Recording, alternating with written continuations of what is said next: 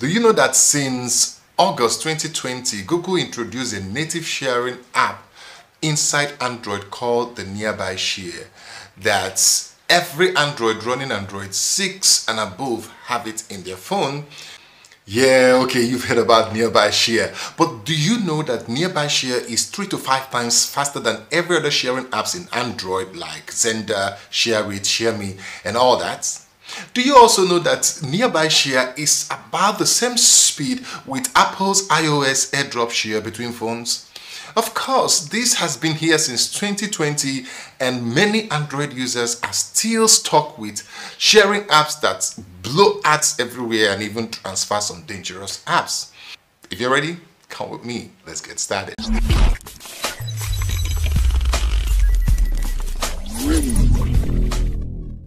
Okay, welcome back again to Smart Depot, and I'm so excited to have you here today. A very big 4th of July shout out to all our viewers from the United States. Happy Independence, happy 4th of July, and make sure you celebrate with love and peace. So let's go into this sharing app. How do you do this? Remember, this is from Android 6 and above. If you have something like a Lollipop, Kit Kats, you are not in this game. So you ready? Let's get started.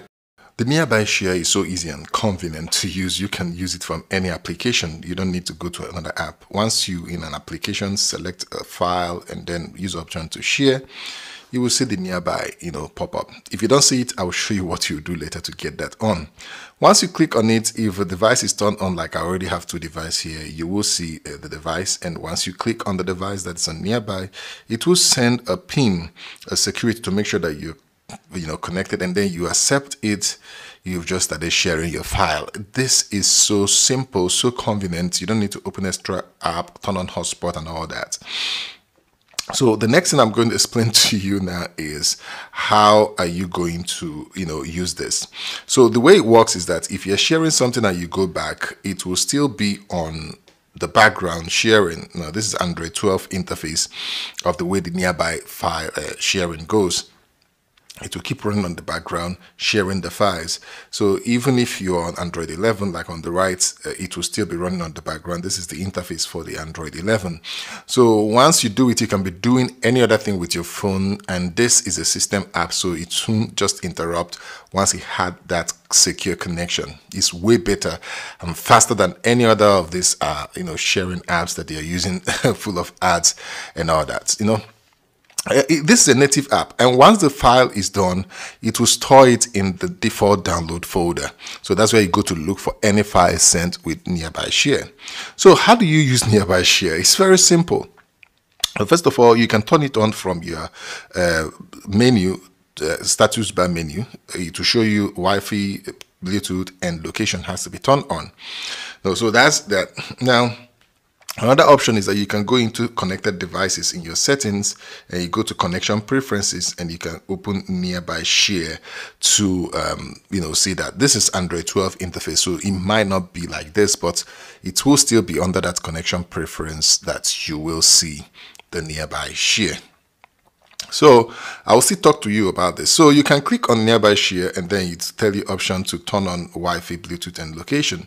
If you click OK, it will turn on automatically the Wi-Fi and the Bluetooth, and then accept the permission. So you can also straight from the application and tell it to share and hit on Nearby Share. So what happens here is very interesting. So it will only ask you for permission for location when you're sharing from app.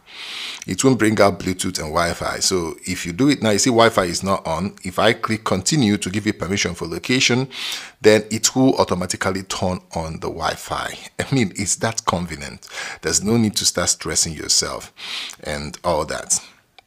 So back to some of the settings inside here. So you already know that when you give it permission for location, it will turn on Wi-Fi and Bluetooth and use to connect or search for another device.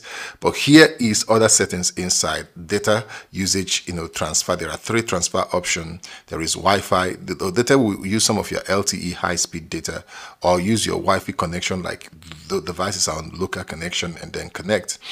So you can also set your device to be ready, so that once you search for Nearby Share, it will connect, and then you can easily connect it to the device you're sending from.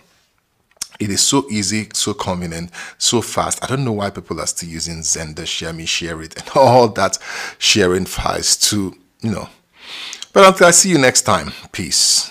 Subscribe. I'll see you.